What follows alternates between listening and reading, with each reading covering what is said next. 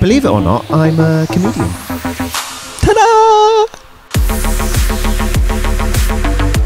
I'm 36, and up until very recently, I'd never been in a proper relationship. Which is also fine because I have absolutely no fear of dying alone. I don't really have a preference anymore. At this point, my sexuality would be best described as passive-aggressive. He is adorable. He holds me in the arms, and yes, I can't help but notice the arms are the arms of a Disney prince.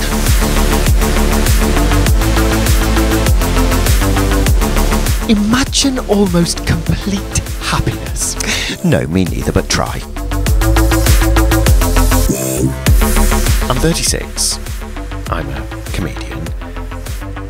And I'm about to kill my boyfriend.